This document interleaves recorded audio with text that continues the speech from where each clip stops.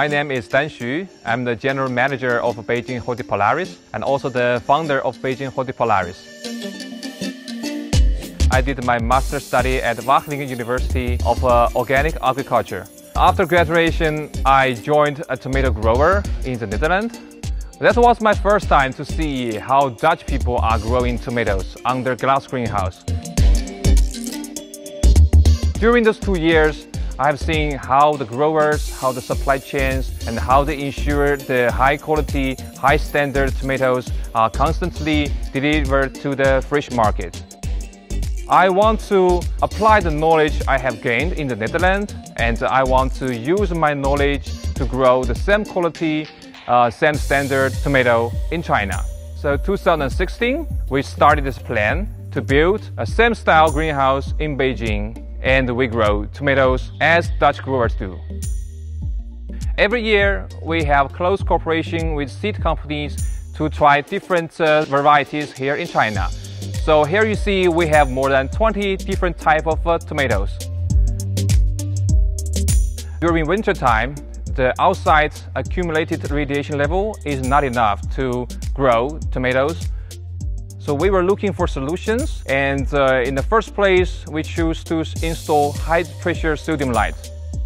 But however, later on we realized the operational cost is very high, and the market is more sensitive to the quality. And we also have seen the customers and the markets are price and quality sensitive. And we have heard more requests for stable supply. That's why later on we switched to new solutions, which are LEDs.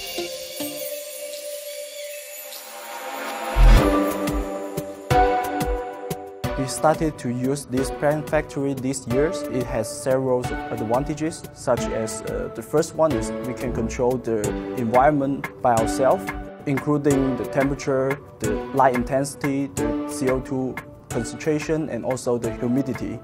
And the second advantage is that we can save a lot of space, because in a traditional nursery house, we use a lot of bed to grow the small plants. However, here we can stack in several layers. Considering the choice of lighting, we choose the product from Fluence. It is the Racer series. It has several advantages. One is it can provide maximum light intensity. In the meantime, we can control the light intensity in different stages of the plant, which is quite important for the growth of the plant.